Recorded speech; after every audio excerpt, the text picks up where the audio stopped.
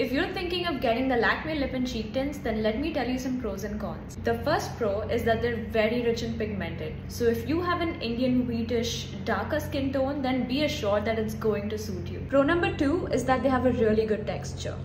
It's not going to chap your lips and will leave a satin-like finish. Pro 3 is obviously the packaging, because it's so easy to use. All you need to do is pull out the product and then apply it generously on your lips and cheeks. The only con with these lip tints is that I can't stop using them and they run out really quick, so I have to constantly stock them up, but I don't mind it at all.